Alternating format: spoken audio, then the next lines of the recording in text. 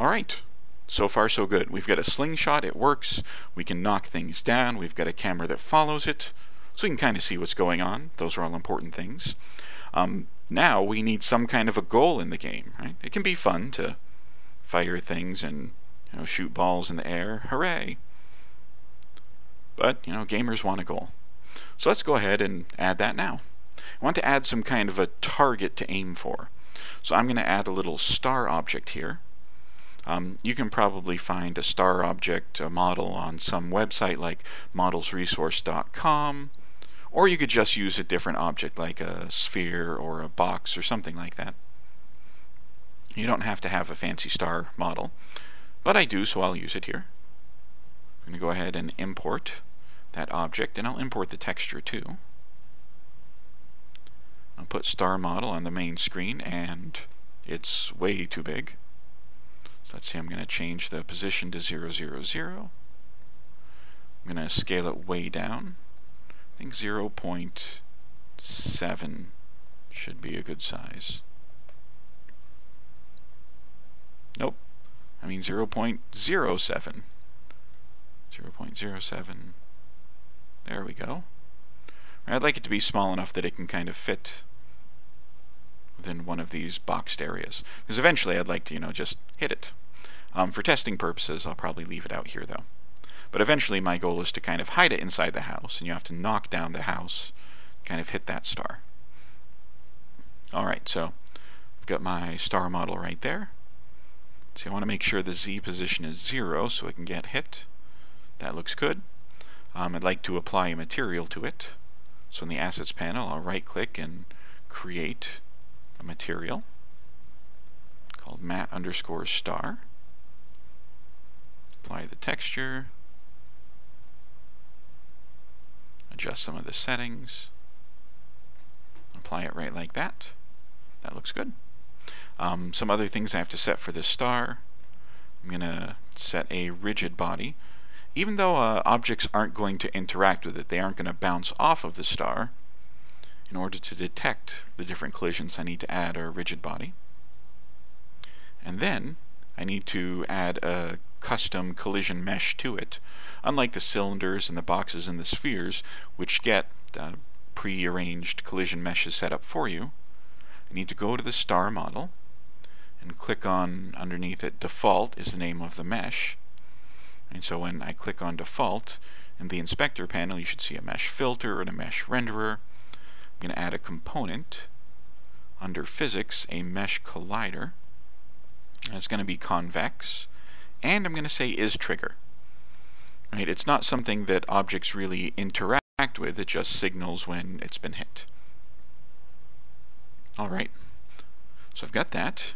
Now I'm going to write some code which basically says if the ball hits the star, I win.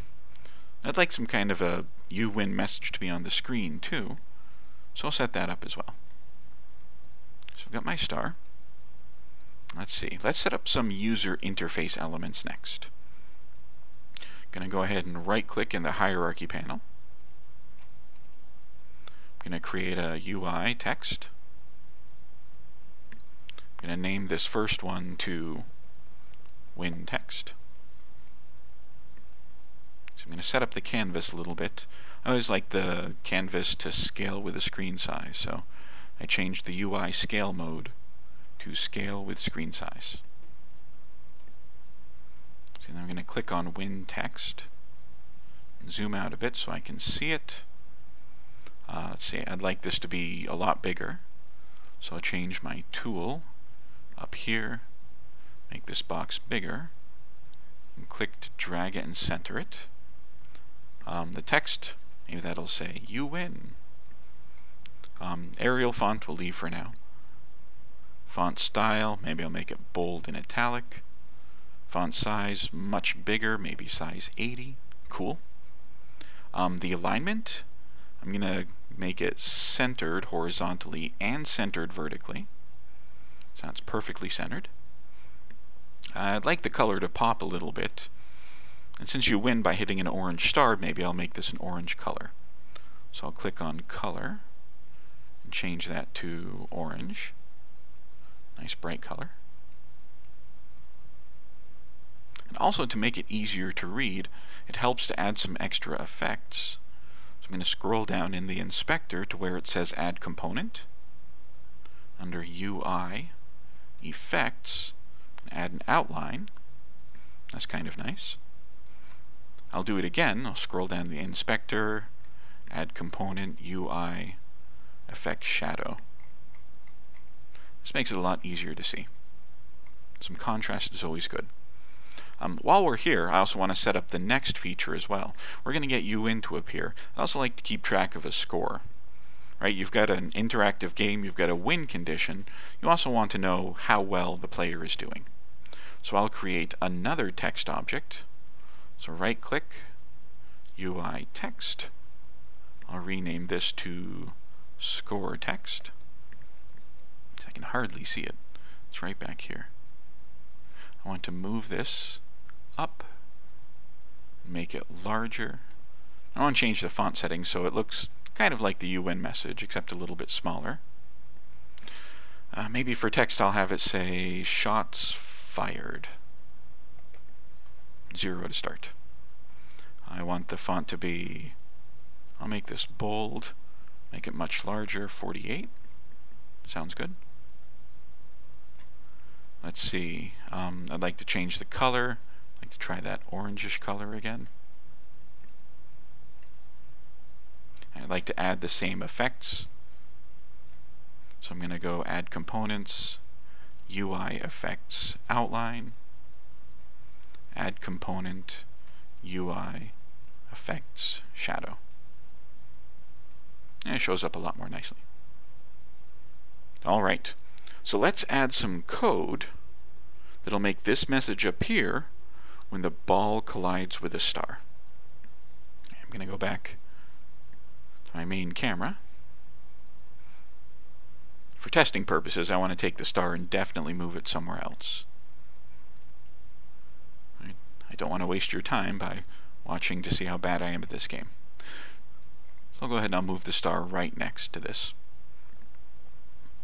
Alright, so we need to add another script which I'll attach to the star. So I'm going to go ahead and right click, create a C# script.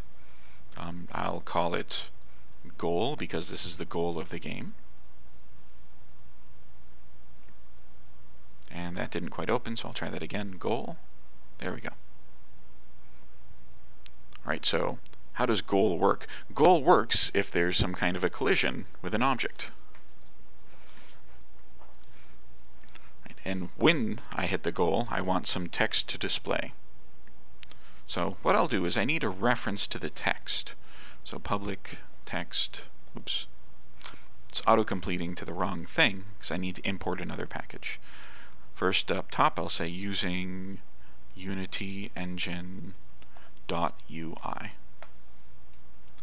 Then I'll create a public text object called winText. And when the game starts, I don't want it to be visible, so I'll say winText.enabled equals false. That means it will not render. And then whenever there's a collision, I get that with the method onTriggerEnter. It takes as input a collider object, which I will name other, as it contains information about the other object. One thing to be careful about is there's two methods which are very similar in purpose. There's onCollisionEnter and onTriggerEnter. We want to use onTriggerEnter because our star is a trigger. Right, so I need to see what triggered the collision. In particular, I'm not interested if bricks or blocks hit the star. I'm just interested if the ball hits the star. So what I'm going to need to do is I'm going to need to tag the ball to make it easier for the system to figure out what hit the star. So, mental note, I'll do that in a minute. The condition is going to be if the other game object has a tag of ball, which I'll set in a moment, then say winText.enabled is true, so I can see it. And I can go ahead and destroy the star because I hit it.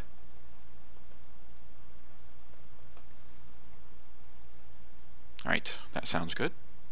And just for fun while we're here too, to make the star interesting, I'm actually going to do a little bit of animation. I'd like to get the star to spin in place.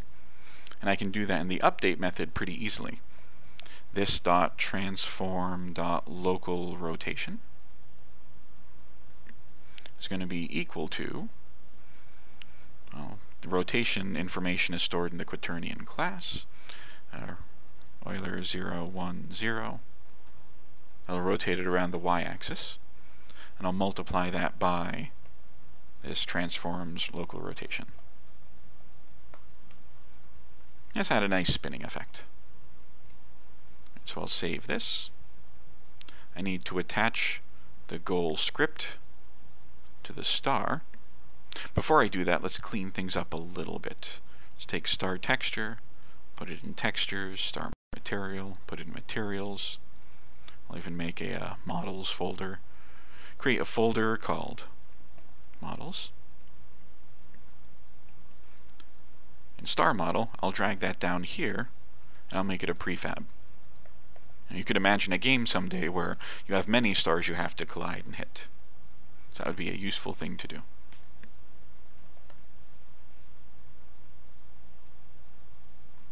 Alright, so let's see. Got my prefab here, so I'll delete this. Alright, and I'd like to go ahead and attach a script to this object. Right, no script attached yet. I'll attach the goal script. And the goal script needs to know, what's the win text of which you speak? So win text, I'll drag that over here, and I'll give it a try. Let's go ahead and hit play. That did not show up at all. Mysterious. Let's take a look. So I have this object, aha, the z-coordinate, got to make sure this is right.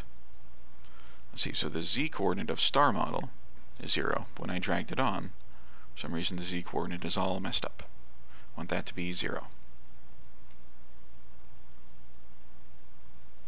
Ah, there's something else I need to do. The star object should not be affected by gravity. So with the star object selected, select is kinematic, so it doesn't fall down through everything. Let's try that again. Alright, excellent. I've got a star not affected by gravity, spinning ever so gently. I'll click and drag, and not seeing this yet. Let's see.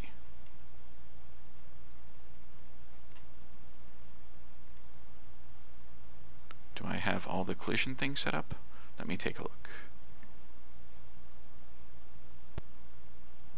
Oh, of course I have all the things set up. The thing I haven't done yet is I can only detect collision with a ball. I need to tag the balls. So let me go over to tag, add a tag. And so here I'm creating a tag called ball, and then clicking on the ball prefab. I actually need to go ahead and apply that tag. Now I should be able to win the game. Bam! I'm a winner. Alright. Next thing I'd like to do is change the shots fired so I can keep track of that more easily. A good place to do this is probably inside the slingshot code. So inside slingshot, I'm going to go ahead and add some more variables. So going all the way back up to the top. See, what variables am I going to need? I need to keep track of the number of shots. So I'll create a private int variable called shots. How many balls have I fired? And then I'll say create a public text object.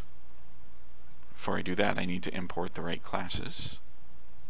So using Unity Engine .ui. And now I can create another variable, a public variable, text. We'll call this score text. And when the game starts, I'd like to change the message here. Score text dot text. Set that equal to, could say shots fired plus shots. Let me copy in this line of code because I'm going to need it again momentarily. So select all of that and copy. Now later on, when we fire the ball, we want to increment the value of shots and then update the text. So we'll scroll down to the update method. This part right down here, after we set the cam target, remember this is when you release the mouse button, I'll add another line, shots plus equals 1, and then paste that text from before. This should update the number of shots that have been fired. Go ahead and save, and we'll give this a run. See, the other thing we'll have to do though is remember slingshot. If we click on that, we've got to make sure all the different variables we need to set are set. I need to tell the script where the score text is. Right, it's right there. Now I'll go ahead and try. Score text shots fired is 0. I fire, there's 1, there's 2, there's 3. Alright, this seems to be working quite well.